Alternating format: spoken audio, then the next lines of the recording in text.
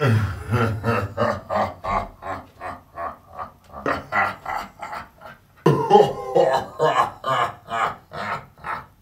do we have here? But a bunch of cool stuff. Dang, I'm tiny. What? Do I know what I'm even doing? What am I doing? And then yeah, with the teeth fits. Yeah. Greetings, program. So hankering fair now, there, yo, buddy.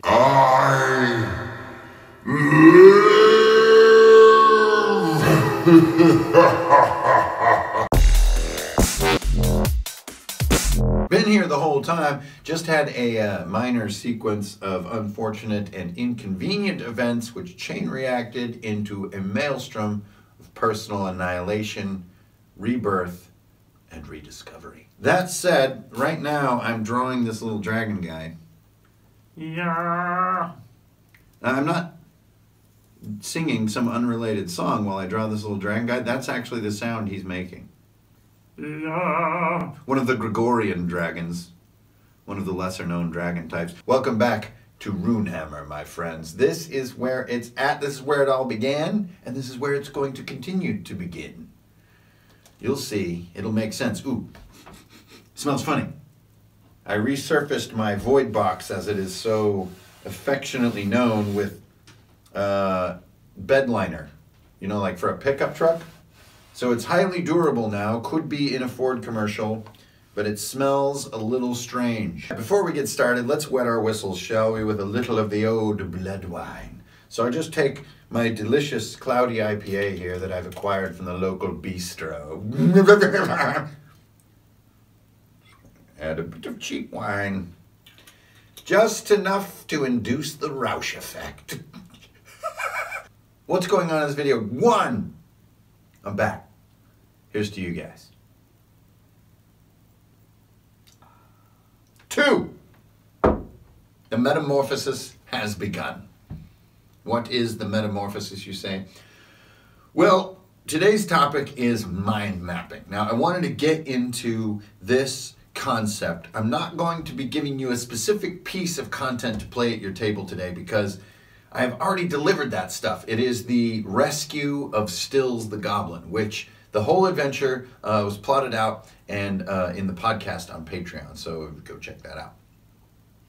But what was more interesting about plotting out that adventure was the sort of the crazy maelstrom, did I already say maelstrom? The storm of mental forces that came together and the way that they came together in a non-linear fashion using like sort of this flowcharting madness that I did in my journal.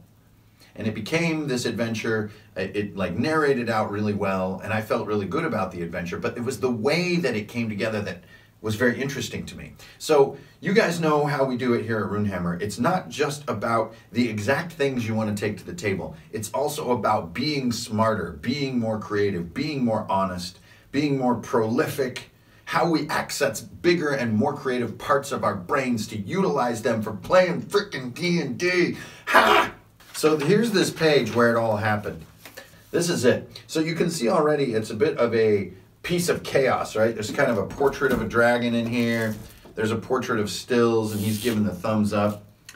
And then I have kind of this vague first sense of a map, which is like there's an island over here, and then a thing, and then there's a dungeon here, and here's where Hathor Dur is from the last chapter. And really right there, I see my lay of the land, so to speak, and I started getting more interested in the idea.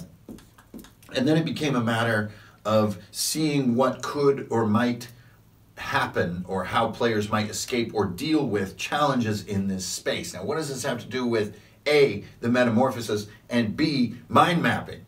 Well, I'm trying to get to all that, but you know how I get excited. Let me drink some of this. This looks like sewage. What the hell is the metamorphosis, for starters? You guys, doing YouTube over a course of several years is very surreal and weird. You guys know Dungeons and Dragons and Runehammer. You've been here since the beginning or near the beginning. You have been loyal and awesome and badass the whole time. You guys have supported me on Patreon with Index Card RPG and all this crap, right? And evolving, growing, changing. Oh, there's the key word, changing. YouTube has this strange thing, and you've probably seen some other videos about this, but there's a sort of a vortex to it, like you're expected to be the same person over the course of years.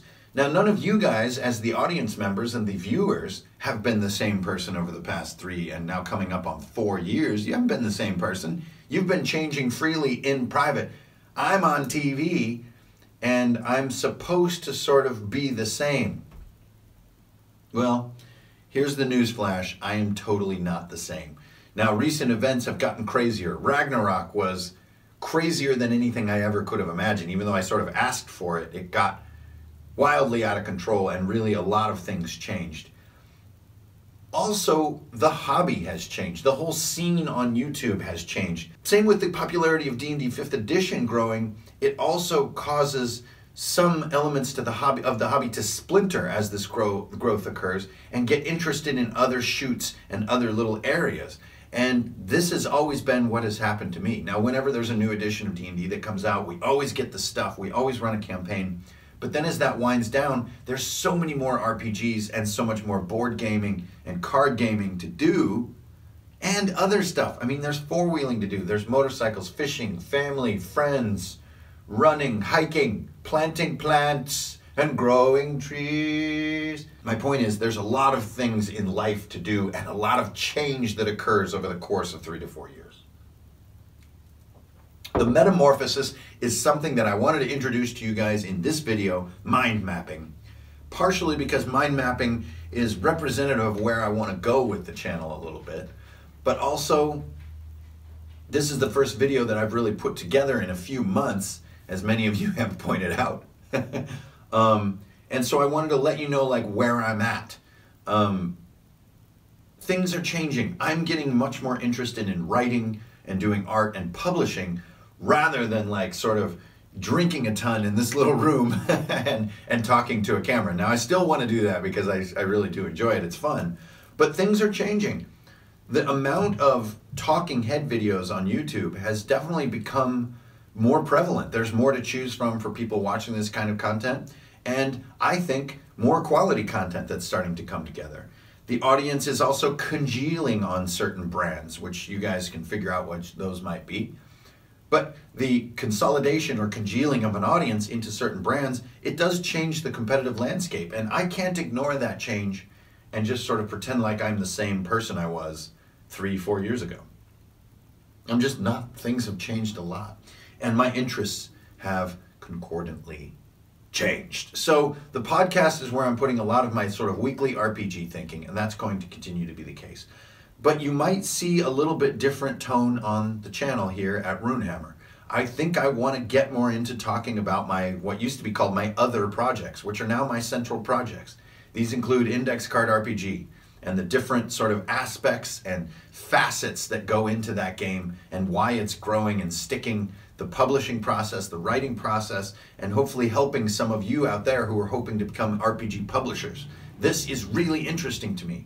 I went from being someone who's just kind of coming at it for fun to being a best-selling RPG on my first title. So it's like, whoa, I want to share some of that stuff with everybody. Also, you're going to see on Runehammer more of my sort of zany projects. The craziest one right now is called Junked, and it is a car combat game that I'm making for the Absolute Tabletop Convention in July. Now, at first I was just making it for the convention, but I started realizing it's really a fun, different game. It's not Index Card RPG, it's not D&D, it's not Car Wars, it's not any of that stuff. It's its own sort of board game. But the crafting project has gotten crazy, and it's also got a print and play component to it, and I'm just really excited about it, and I'm proud. It has nothing to do with D&D or fantasy or any of that stuff, but I want to share it with everyone here on YouTube, and more importantly, I want to share the process of what it's like to create this kind of stuff. This is where I want to take Runehammer. Come in here a little closer. Just come in here. I am getting more interested in the cognitive side of RPG creation, of the creative lifestyle, of writing and art, and this wider topic. And those to me fit the concept of Runehammer even better than Drunkards and Dragons fit Runehammer. Now, it may not seem this way to you guys, but actually Runehammer came along a long time before Drunkards and Dragons, and it was just sort of sitting in the background.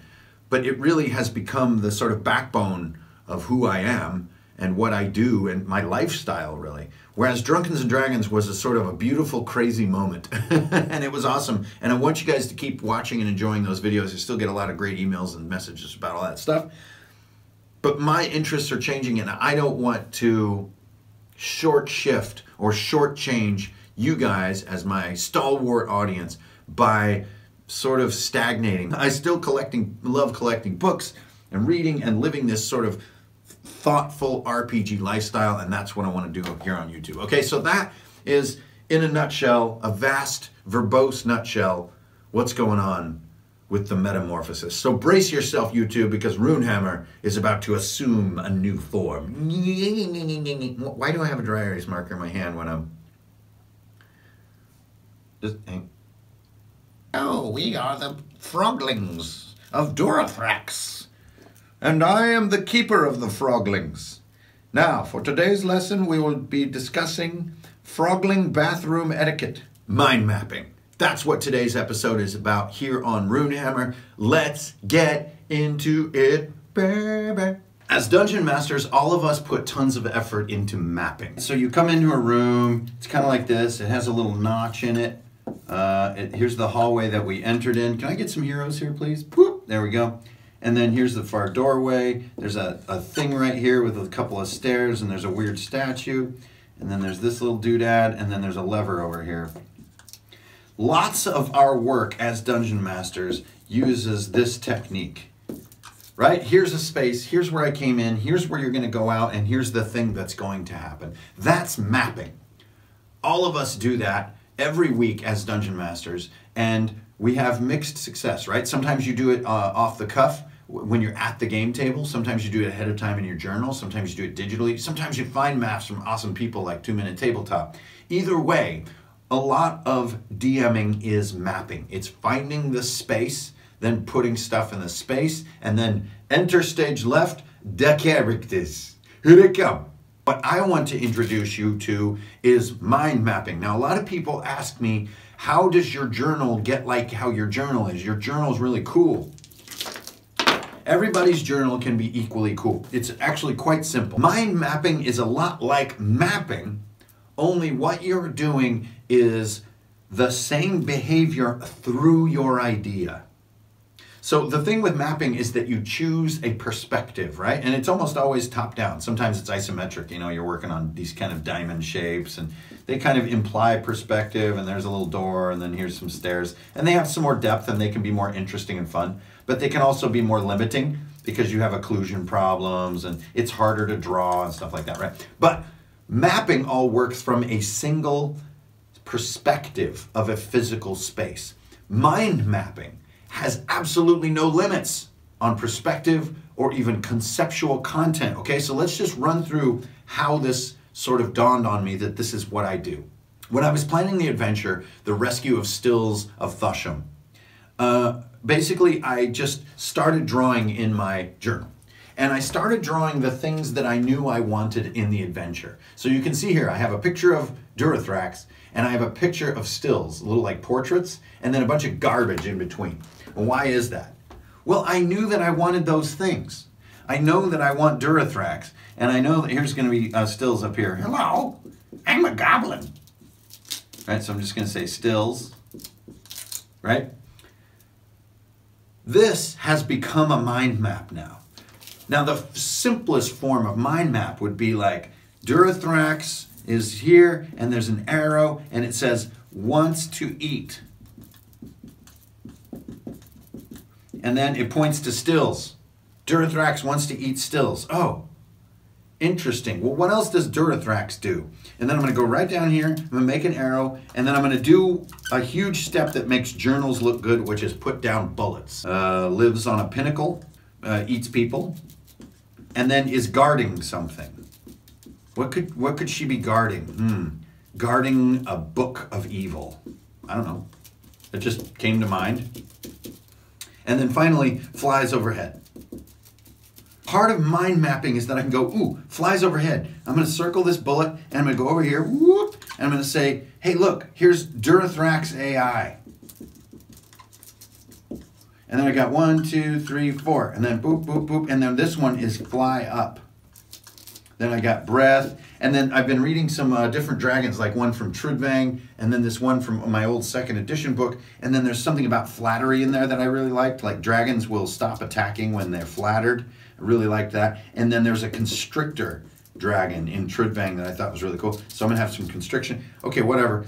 You know, that's kind of interesting. So I arrow from constrictor, and then I'm gonna do this like drawing for no damn good reason of the tail of Durathrax with like 4 little guys. Help, I'm being constricted. So instantly I'm like, well, is her body really long enough where she can do like a constrictor thing? Yeah, ooh, maybe that's what's weird about Durathrax. There's a new bullet, is elongated. In her old age, her legs have withered, her body has become insanely long, and it's like this winding thing. Oh, and you know what? I was doing this island where she lives in these pinnacles. And her body has become so long, it's like weaving in and out of the pinnacles. Wait a minute. Okay, now I'm going to see from a top view. Here are the pinnacles. Here's her super elongated dragon body going through the pinnacles almost like a river. And that could produce some kind of crazy mechanic when they're trying to fight her. Because her body is so long, it's like a river that flows in and out of these pinnacles that they can get up on top of. This is really cool. Maybe just the tip of the tail is the part that constricts and grapples. Right now, this is mind mapping. This is what I like to call visual thinking or mind mapping. Now, it's not some kind of earth-shaking new technique. This is dry erase thinking. This is visual thinking. I mean, this is as old as time, right?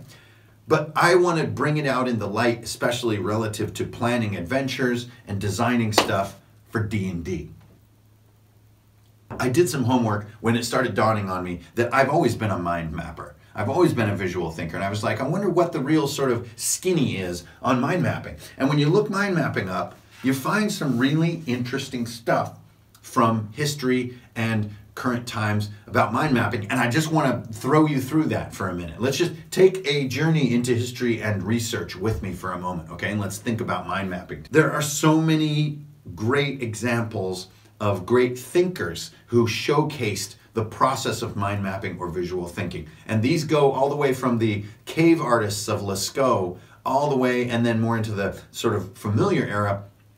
Archimedes is one of the first visual thinkers. This is a guy who was famous for sitting and drawing diagrams in the sand where he would think out how to build inventions, like his famous, sailing laser. I don't know if you guys have ever read about that. The mirror laser, the mirror weapon that goes on a boat and everything.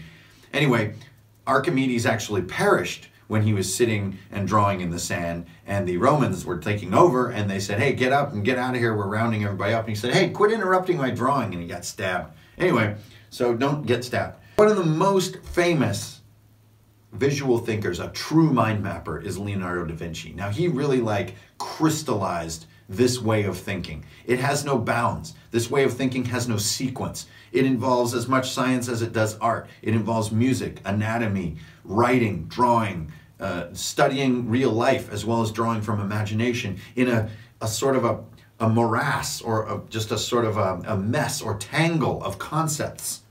Not necessarily knowing what the end of this concept is, but just letting the mind express itself. Everybody knows about those great drawing sets that Leonardo da Vinci did, because the way that they flow through a topic. He wasn't trying to get one particular drawing. He was just exploring topics, and therefore exploring his genius. Another really famous one is Tesla. So everybody knows about Tesla, but what's a little less known is that he actually would think visually to get through problems. So instead of a more traditional scientific method, which would involve more math, writing, data, charts, and stuff like this, Tesla was actually known to think in triangles, spheres, how can these things align? How do they look on a piece of paper? And then he would write, and then there'd be some math at a crooked angle. And if you look this stuff up, it's absolutely amazing. So another visual thinker who was using mind mapping. A lot of people think this way. Why is this some kind of thing to talk about? It turns out, based on research that's been done in the past few decades, 65% of people think visually. Now, the counterpoint to visual thinking is what's often called auditory sequential learning, which is where you hear things and write facts down or read facts in a sequence, and retain them and, you know, reach realization. That's actually the minority of people. That's 35% of people. But we are often told in our hobby, in RPGs, that that's how we're supposed to process information. We're supposed to look at a paragraph of text and then a list of NPCs and then a map and then there's some descriptions of events that follow, and we're supposed to absorb this in a nonlinear fashion and present it at a table where improvisation is critical to the process. It's crazy. So I would propose that mind mapping and formless visual thinking is more useful and more transferable between people as a way to convey ideas than the traditional, here is a paragraph, here is a list, here's another paragraph, here's a map, here's a thesis. A few researchers too who are interesting here of note for those of you who want to do more homework on the subject. So first you have Betty Edwards, one of my all-time favorite right brain thinkers, wrote a book called Drawing on the Right Side of the Brain. Absolutely fantastic book of how to break your mind from its desire to create objects when you're drawing and more sets you free to think about the act of drawing itself rather than imitating and creating objects. And it's a wonderful exploration into how the right brain functions. Now next we have Rudolf Arnheim, who's actually sort of credited as the primary researcher and collator of data on visual thinking. So you should look up what he did.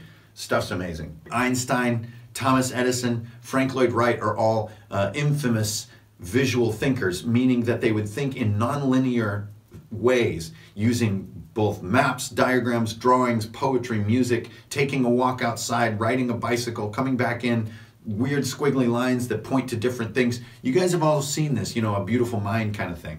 Or that weird TV show, The Good Doctor, where Norman Bates like solves, you know, mysteries of the medical world. Consider the art of mind mapping in your work. I am a die-hard journaler. I do all my character sheets, all my maps, all my adventures, everything this way in these formless storms of thought. And I hope that by the time I reach the table or I reach the camera, something congeals from this madness that you might call entertainment. That's it for mind mapping. I wanted to come back to YouTube, partially talk about metamorphosis, and tell you guys, hey, I've been here all along. It's just, I'm only one man. I'm only a mortal man. We'll see you at Gen Con this year, everybody. So we'll be talking more about that as the year goes on. But that is about what I wanted to talk about. That's most of the main stuff. I'm back here. I'm behind the dragon. Something about drinking sewage just gets you feeling like you're drinking right out of the sewer. That's tasty. All right, strength, honor, and sewer. Delicious. It's actually delicious. I don't know why I keep calling it sewer. That's blood wine. I'm Hanker Fernale. This is Runehammer. You guys are cool. I'll see you next time, and stay tuned because the metamorphosis has only begun.